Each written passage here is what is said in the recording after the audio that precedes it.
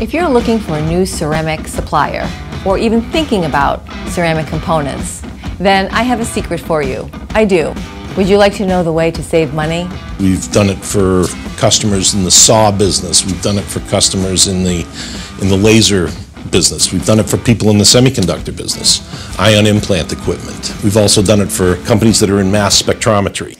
So this component goes into a windmill. Big windmills moving slowly. But did you know that at the very tip of those blades are circulating at about 160 miles per hour? And you can imagine the stress on the parts taking all of that responsibility of moving those blades around. The customer said that they were using a bearing that was made of a metal and it was wearing out very quickly. It's about a 3-month period of time.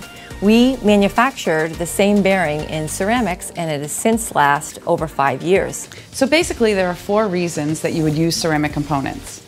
Wear resistance, high temperature, or you need electrical insulation, chemical resistance. Ceramics, sometimes your last resort, but the best solution.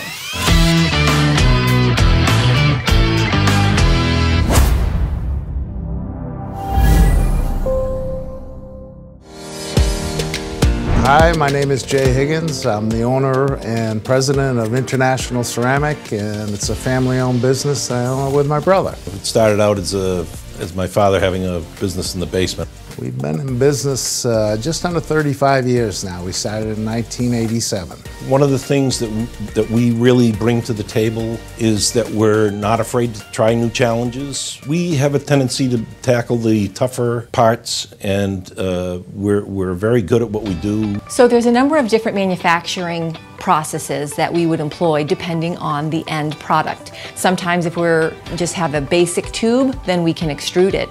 If it's a very simple small part, we can dry press.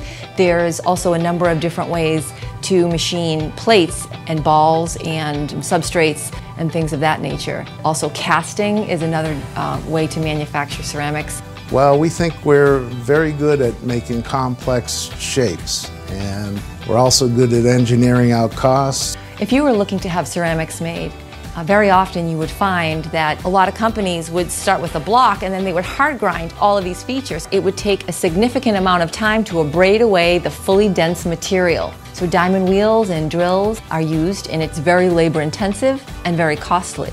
That's primarily how most ceramic houses do it.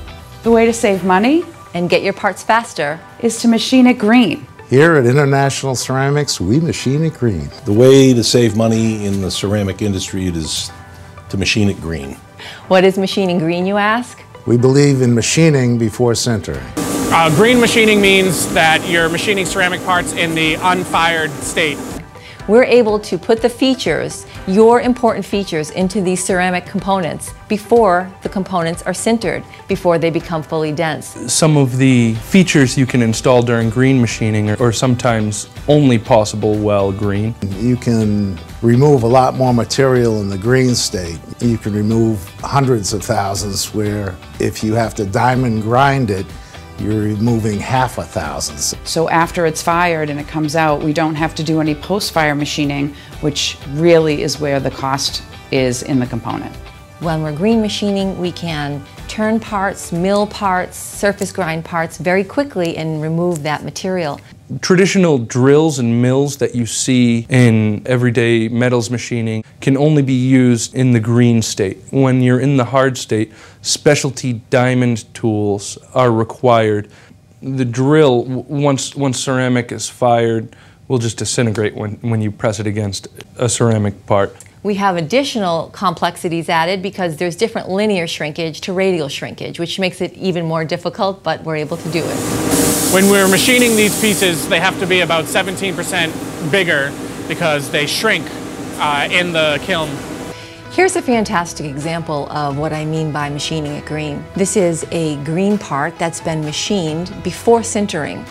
We calculate out the shrinkage rate and we fire the component in our kiln. There are many companies that don't have this technique, this capability, or the knowledge to be able to green machine the way that we do and have components come out of the kiln complete. Generally, the engineers have a good idea that they need ceramics. They don't obviously know what ceramics they need, and that's why we're here to help them. We do help with product design as well as applications engineering. We're willing to take those more difficult challenges. If they have a print, we work with them on trying to say, if you do it a little bit differently here, you can reduce the cost.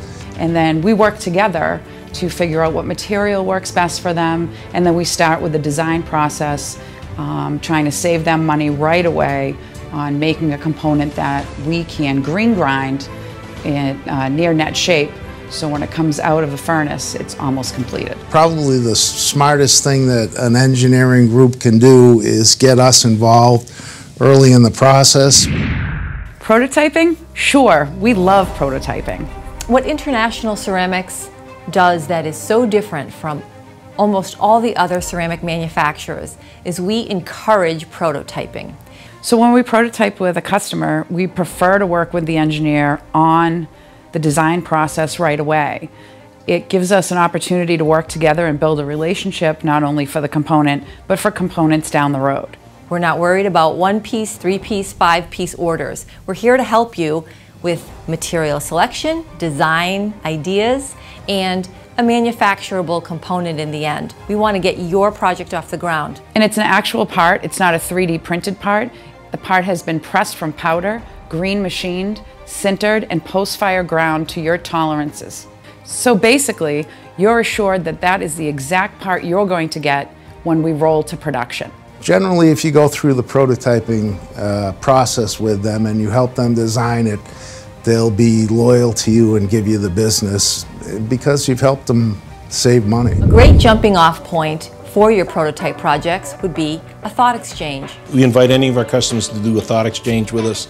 More than happy to share ideas, give you ideas for your components. And it's not quite a seminar because that's a one-way street. A thought exchange is a collaboration. It goes both ways. Collaboration is the way to go.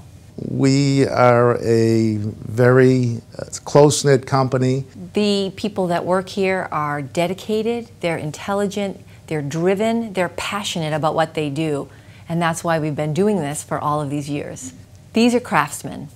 The machinists that we have here are extremely skilled, and the average amount of time that they've been here is about 15 years. They're part of the family. I love doing what I'm doing. I love when I get a blank piece from the green area. I love programming it. I love holding that finished part. When it comes to making ceramic components, materials really matter. So we have a system in place that will trace the powder all the way through to production and shipment of your component, and then we will certify that material to make sure that you have what you have ordered. And most ceramics are at least 3 times harder than steel.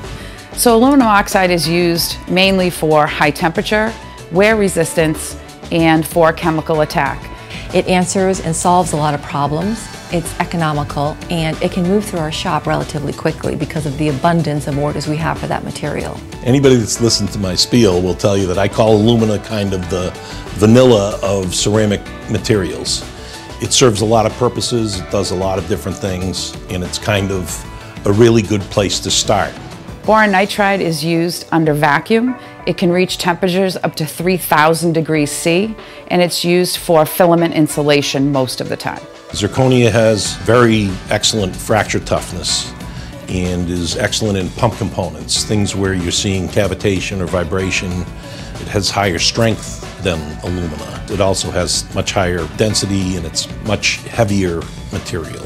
Zirconia is a very strong material. It's used for blade edges and for its wear resistance. Steatite is a material that can be used primarily for electrical isolation purposes. Macor is a machinable glass.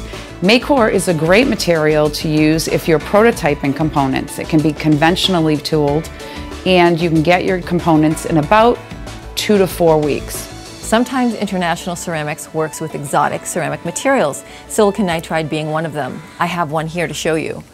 This is a component that was designed and made to measure speed. This was the only material that would work. Here's the working end of the component. It's along the blade. And it was very expensive to work with this material because the material is incredibly dense, one of the most dense ceramics.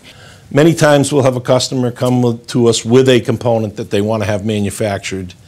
that they have been using. We'll reverse engineer it for you. We'll send you a print to sign off on, and we'll make a few prototypes so that you can try it out and see if it works in your equipment the way the previous parts have worked. Well, we do manufacture some standard components such as rods, tubes. Crucibles, we also have substrates. This is a standard tube. We have extruded and cast tubes. We have standoffs, which we make in alumina and steatite. And here is a bearing we make in zirconia and alumina as well. And we also do fasteners, washers, and nuts and bolts. And the way you would go about getting these would be visiting our website, where you can start your purchase on our site, or give us a call and we'll be happy to help you. So an interesting solution to a recent problem that we came across with one of our customers. They are buying lots of ceramic components and they wanted a way to identify them. We have the capability to laser scribe serial numbers onto components so it's traceable. The benefits of glazing are very diverse. A lot of times people will need a smooth surface, and when we paint our glaze on and we fire it on, it gives a beautiful glass surface that can do a few different things. That can help with a surface finish.